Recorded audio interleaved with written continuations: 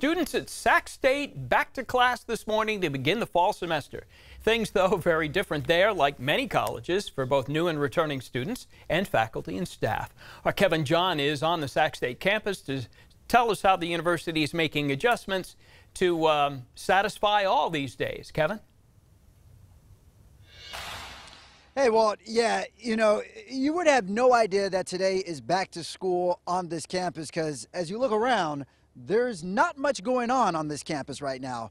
Part of that reason is obviously, as you said, the school is taking a lot of safety precautions and protocols in order to deal with going back to school during the pandemic. Now, get this, roughly 93% of students will be taking part in distance learning, which means only 7% of students will actually be back on campus for this fall.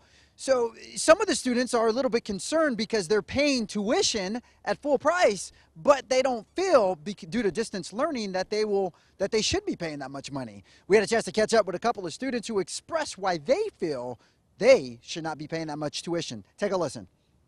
To access the well this semester, or the pool, or any of the fields, or the lab. I mean, they have this beautiful biology building that I'm not going to get to utilize, but I'm still paying for. I have heard people that have had some complaints about that just because it's not the same type of learning.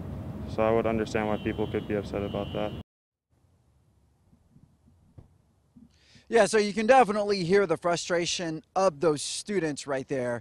Now, in case you're wondering which classes will be meeting on campus for this fall, it's art classes, theater classes, and science labs. But it is important to note that not every student that is coming back on campus to learn, the 7%, if they don't feel comfortable being in this environment, they don't have to. Other arrangements will be taken.